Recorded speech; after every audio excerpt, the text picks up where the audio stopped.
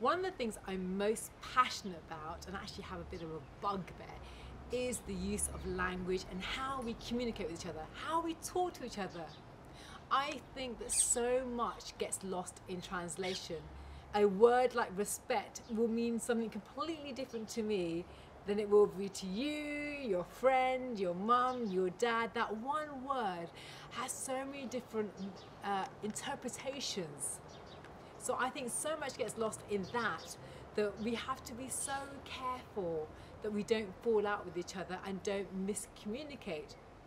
And the second thing I really, really care about passionately is to watch what we judge and what we say. I do believe in karma, and I think that words are so powerful. This mouth is the most powerful weapon I have, and how I use it and what I say, I can use it to say loving things and celebrate life and be beautiful and a loving human being.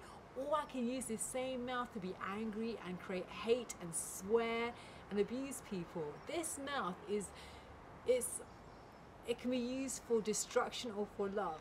So I can decide what I say, how I say it, and when to zip it. So in some situations it's very easy for us to say, oh, that person's awful, I don't like that job, I don't like her, he did this, he's the bitch, she's the that. It's so easy to go down that rabbit hole. What I attempt to do on a daily basis, and I don't always succeed, is to watch what I say. I'm not creating any negative karma for myself. It's being mindful of what you say, that you're not exacerbating or increasing the negativity for yourself or for anyone else. I think it makes our lives a lot happier and a lot more positive and a lot less misinterpretation. Diplomatic, isn't it? Just not my cup of tea. Yeah.